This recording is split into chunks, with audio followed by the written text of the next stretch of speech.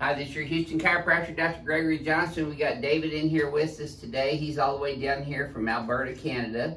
And David comes in here today complaining mostly of his lower cervical, upper thoracic junction being tight and sore and protruding more up here too, right, David? Yeah. And he gets tight in his lower cervical, upper thoracic spine. He doesn't have any radiating symptoms out into his arms or his hands, so he doesn't have radiculopathy. He does have some mid-thoracic and upper thoracic tightness and soreness. Low back pain right down at the lumbosacral junction at L5-S1. He's had some left wrist hand pain that he feels in the palm of his hand here. And he was asking if he had carpal tunnel, and I can do a test on that real quick. Let's show him. Have your thumb and little finger together. This is called an opponent's muscle. It is C6. See, he wouldn't be, if I had carpal tunnel, I'd be able to do that. But he is strong, so he does not have carpal tunnel. Same thing here, C6. His opponent's is strong there too. That's an indication that you don't have carpal tunnel, but he's probably still pinching the nerve out either out of his lower cervical, left shoulder, elbow, or wrist that's causing that pain in your left hand. You get some cramps and spasms in that left wrist and hand as well. He hasn't had any bladder bowel dysfunction and is able to walk on his toes and his heels fine, so he doesn't have foot drop or bladder bowel dysfunction, which is, we always rule that out right away because that's pathology. David, have I missed anything? No. Did I get it? Okay. So tell people, or other crack addicts around the world, why you came down here all the way from Alberta to get this. My uncle I played hockey with, and oh, that's right. I forgot to mention you're a hockey player, huh? Yeah. Mm-hmm. Yeah. Your uncle told you about us? Yeah. That makes him a crack addict, you know. Canada crack addict. Okay, so let's show him your posture first, David. I'm gonna have you close your eyes and flex your head forward and backwards again, please. Don't just flex it forward like this. Oh. And then backwards. And then back to neutral. Okay, so you can see his head's a little forward in the Z-axis. There's his ear right here over his clavicle. It should be back here over his shoulders. That's why his hands are right out front of him like this. His head's also translated a little bit to the right. That's why his right shoulder dips down. You see that look longer on your right hand there, David? Yep. So your right hand looks longer than your left one? Mm-hmm. It's not. It's just from your head being forward and right. So this is his very first adjustment here to Advanced Chiropractic Relief. So we're going to adjust him on the BioPhysics table first. Let's lay back on your stomach here now for me. And again, we already did the orthopedic neurological examination on him, so I'm not going to repeat all that. His left leg is short by about 1/4 to 1/2 inch. I bring him up, it gets 1/4 inch longer. That tightens up in his lumbar spine, right down here in the lumbosacral region, right, David? So he does have a left sacroiliac subluxation right there, which his left sacral deviation test was positive on the left as well. There we go. Some of these might be a little sore at first, David, just because they've been out for a while, but they'll feel better once I get them put back in place. Yep. That's probably going to be the sorest one right there. Yes, sir. There we go. Yes, sir. Crackhead's going to love you, David. There we go. Right, her goes up and out, buddy. Okay.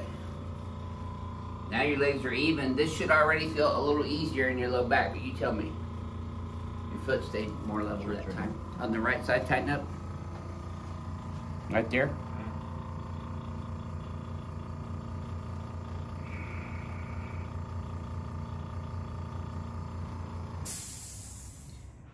David's been adjusted a couple times up there in Canada, he told me. Last one a couple months ago. There we go. Yep. Okay, you're gonna feel your head popping up on this next one, David. There. Good. Perfect. Okay, let's turn you on your back, please, sir. There we go.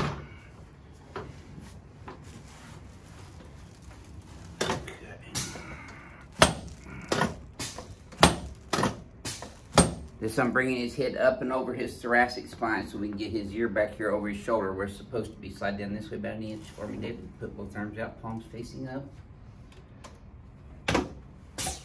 There you go.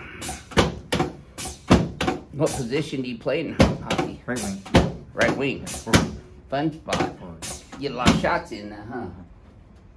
Or are you passing mostly? Both. Both? Yeah. Yeah. Power forward. Yeah. There you go. Should have felt that from your knee all the way up to your lower back, David. Okay, let this one go too. There we go. Good. Okay, let's sit you up, face out that way for me. There we go.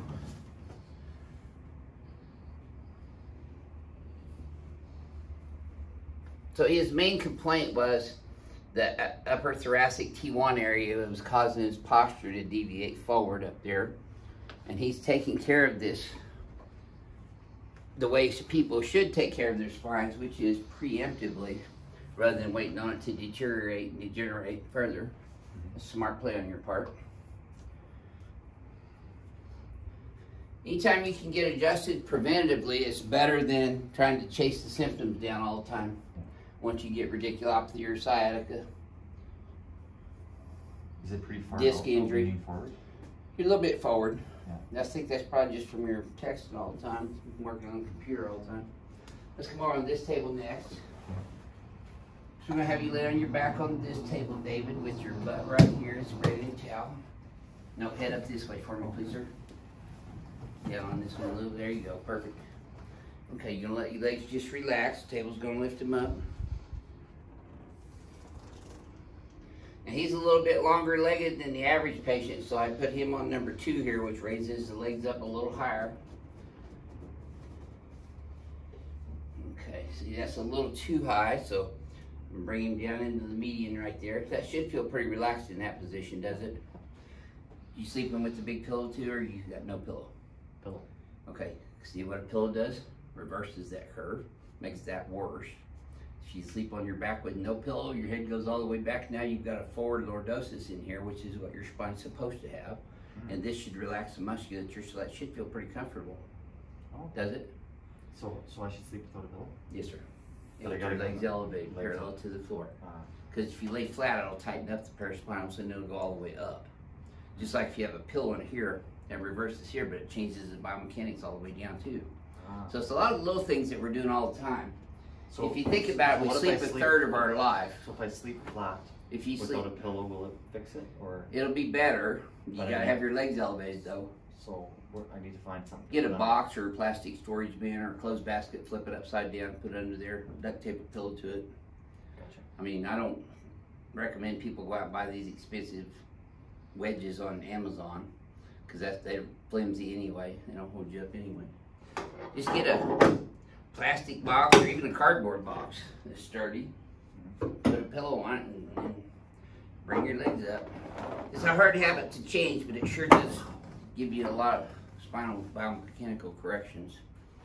Okay, so on this one, David, you want to keep your teeth together. Do not bite your tongue. Breathe through your nose. There it is, right there. Now you should have felt that go all the way down. Did you? Yeah. You okay? Yeah. Okay. First one's a little bit of a shocker. The headache. Oh. Yeah, that'll go away. Probably go away right here with I do this. Let this go. There you go. Let me have you. That's it right there. You feel that? I adjusted your Atlas C2 and occiput on that one. Headache should be better right now, actually. Do you still feel that headache same? A little bit, yeah. Okay. You're probably going to be sore for about 72 hours. Let me help you up here. Sideways. Bring your legs over. You always want to kind of sideways like that, because when you sit straight up, it puts your spine in flexion, makes the vertebra slip backwards. That's where the nerves are. You don't want to do that. Let's come over here and shoot you now. Okay, face the mirror for me again, please. So I'm going to have you just relax here now. Breathe. I'm going to bounce these muscle spindles with this instrument. This will help relax your paraspinal muscles. Tighter in there, you feel that? Okay, now here's your homework, David. This is what will help you the most at home. Shoulders up and back. Flare these guys, palms forward towards the mirror. See that tightens up that whole trap? Yeah. And then your head's forward and right a little bit, so we're gonna come straight back first. Translate left, then look backwards. You're gonna feel a little tap on your Atlas here. Squeeze those, there you go, better. There you go. Okay, now relax. Now when you go forward and backwards again, this should feel smoother to you, but you tell me. Yeah, smoother. Take a look at neutral now.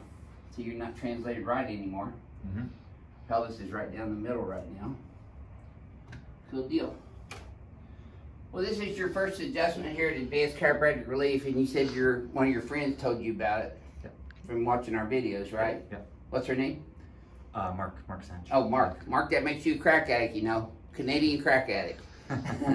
So, well, we're glad to have you down here. How would you describe your first experience here at Advanced Chiropractic Relief to the rest of our crack addicts around the world? It was really good. Thank you. Oh, good. My pleasure.